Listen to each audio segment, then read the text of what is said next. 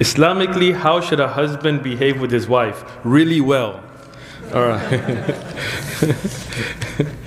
I don't know what the point of that question was. I mean, of course, Islamically, Rasulullah sallallahu alaihi wasallam told us the best of you are the one who's best with his family, and Rasulullah sallallahu alaihi wasallam was really good towards his wife.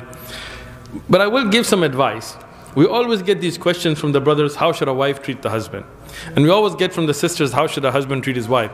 Maybe you should worry more about what you're supposed to be doing. You know, like worry about as a wife, how should I act?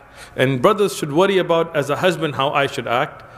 And then you'll balance it out. If it's always like, you know, Rasulullah sallam said for you to do this, then we're always just, you know, kind of pointing back and forth at each other.